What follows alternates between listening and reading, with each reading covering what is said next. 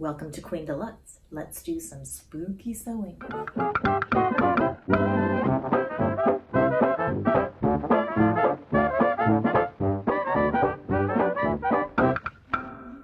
Halloween is afoot. This week, I'm working on my husband's costume for our Halloween weekend in Palm Springs. Let's put together the monster.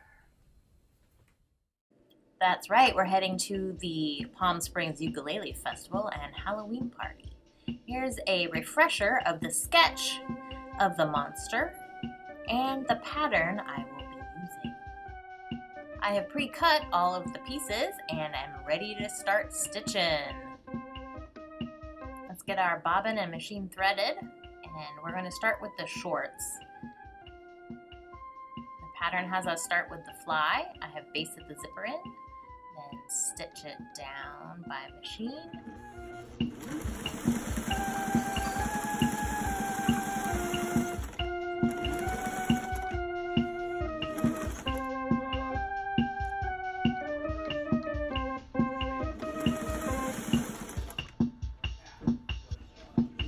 Stitch under the zipper, and then I lost the footage of the rest of the fly, but we're moving on to flat felling at high speed. So all the seams on the shorts are flat felled. If you would like a tutorial on flat felling seams, let me know and maybe I can put that up in a couple weeks.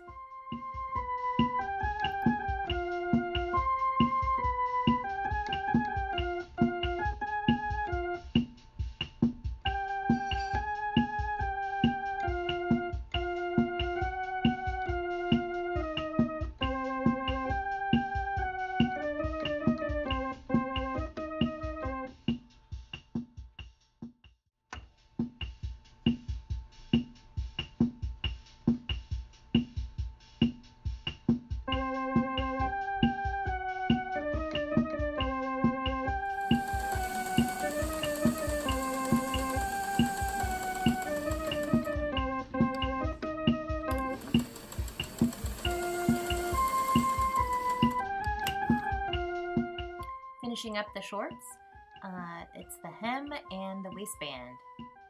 The hem is folded up at 5/8 of an inch, top stitched at a 1/16 of an inch from the edge, and then folded under.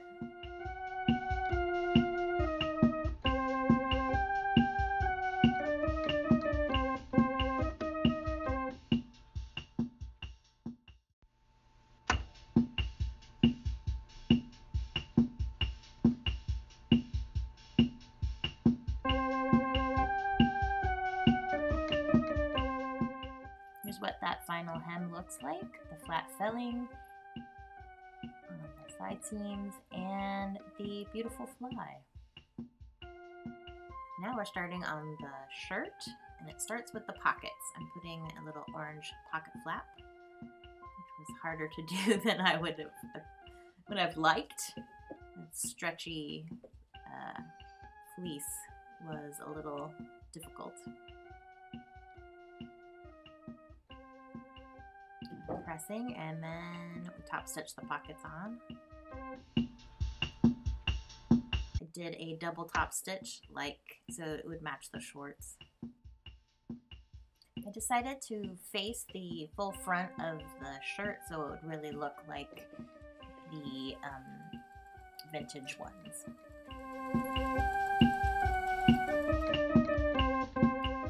Here's the center front and neckline before the collar goes on. And the bottom hem. This is the putting the sleeves together and hemming. Putting them into the shirt. Hemming the bottom. And getting ready for buttonholes and collars.